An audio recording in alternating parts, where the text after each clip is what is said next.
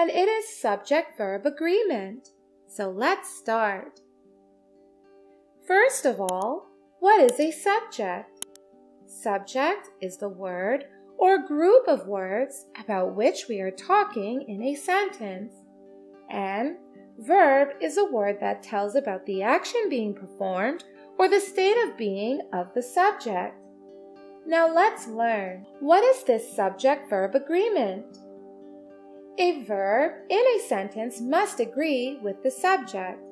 That is, it must follow some rules that we will learn with the help of examples. He is busy today. They are busy today. I am busy today. We are busy today. Here, you can see when the subjects are he, they, I, and we have used different helping words with different subjects. Is used with he. Are is used with they. Am is used with I. Are is used with we. Why so? This is subject-verb agreement. That is, the subject must agree with the verb, or a verb must agree with the subject. We have rules for this. Like, if the subject is singular, like he, she, or any singular noun, we use is with these subjects. And if the subject is I, we use am with it. Plural like they, we, us, or any plural noun or pronoun, we use are with it. That is, subject and the verb must agree with each other.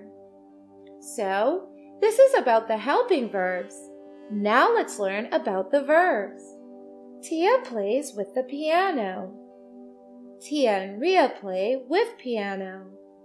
So, what do you see when the subject is singular, that is Tia?